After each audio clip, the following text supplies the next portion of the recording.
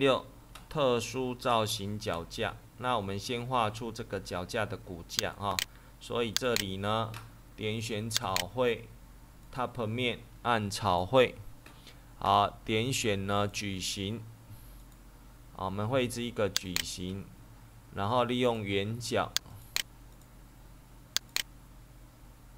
好，然后这2个圆角要一样大，好，利用法相标示这里到这边的距离，这里到这边的距离，然后这一段不要啊 ，OK， 好，那这里呢，我们选起来之后，右键修改，好，再生拿掉哈，然后这边长度是180，这边半径是30。高度是90，好，确定。好，那完了之后呢，打勾确定哈。好 ，Ctrl D。好，然后这里呢，我们这里要绘制这一个部分哈，这个部分，所以我们这边要做一个平面，所以选择平面。好，选择这个面 ，Ctrl 键按住，再选这一条线，然后呢，这一个我们要选择平行哈，平行这个面，然后这一条贯穿哈，按确定。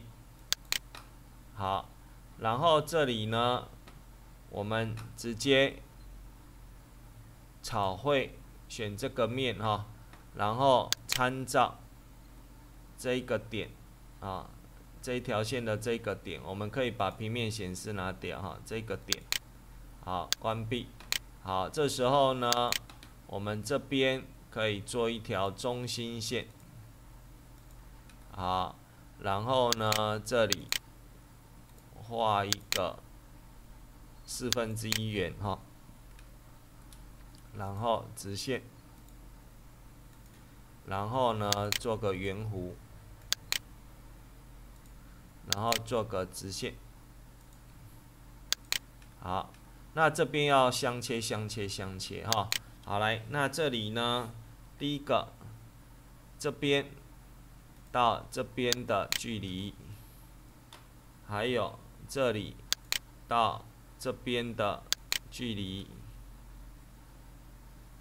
好，然后。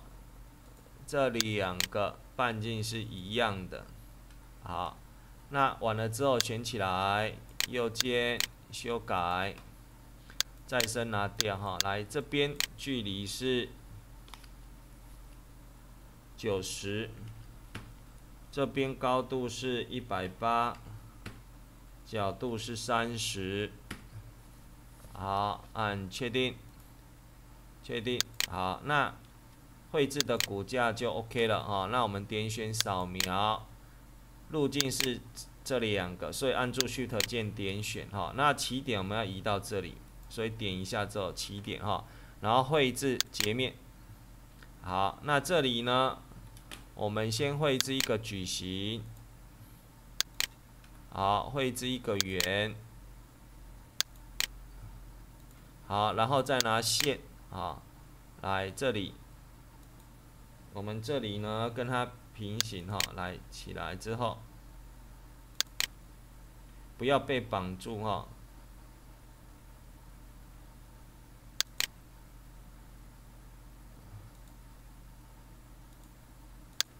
好，完了之后呢，这边我们拿法相哈，来第一个，这个圆心到这边的距离，这里到这边的距离，好，然后呢，这一条的距离，还有这里到这边的距离，还有这一条的距离，还有这一个的距离，好，然后这2个要在同一条，所以圆心跟这个要在同一条线上哈，然后这边的距离跟这边的距离，好，完了之后呢，这边选起来，啊，这边右键修改哈，好，勾，好，半径距离这边是5，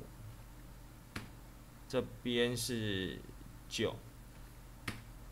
好，然后这一段是9，这一段是4，然后高度是10，然后这边4.5，然后这边的距离是18，这边的距离是24，好，半直径是6，好，这边的高度是5，好，确定，好。那这边 OK 之后呢？这边 OK 之后确定，好 ，Ctrl D， 好，确定，好，那坐标系要在这里哈，坐标系在这里哈 ，Y 朝上 ，S 朝这边哈，所以点坐标系，点在这一点上，好 ，S 是这里 ，Y 是这里，好 ，S 轴要反向，确定。好，那题目告诉我们，问我们 S 轴近似值为何哈？分析质量属性 CSO。好 ，S 轴是这一个。好，然后体积是这一个。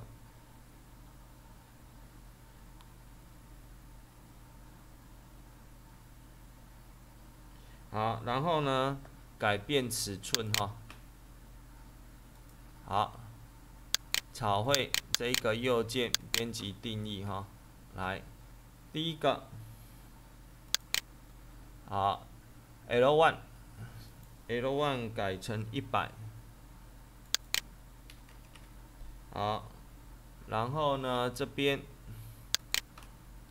L2 改成200，好。然后 R 改成35，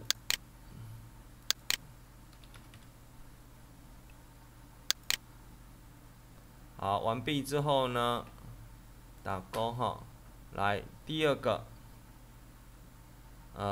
草绘 DTM1 这个不用改哈，因为我们这边呢有预设通过这一条线哦，所以可以不用改。然后草绘2呢，来这边。这里 L4 改成80，好 ，L3 改成160，好，然后呢 R 改成35，确定。好，然后扫描部分呢，扫描的截面，好，扫描截面这里呢，它只有改 D 改成5，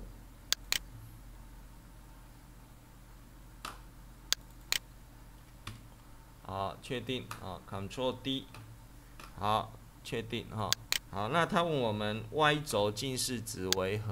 哈，来。Y 轴是这一个，好，然后呢，总体积是这一个，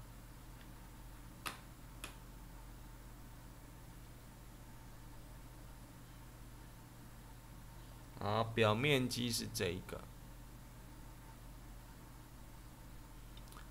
好，那以上这边呢是206题的部分。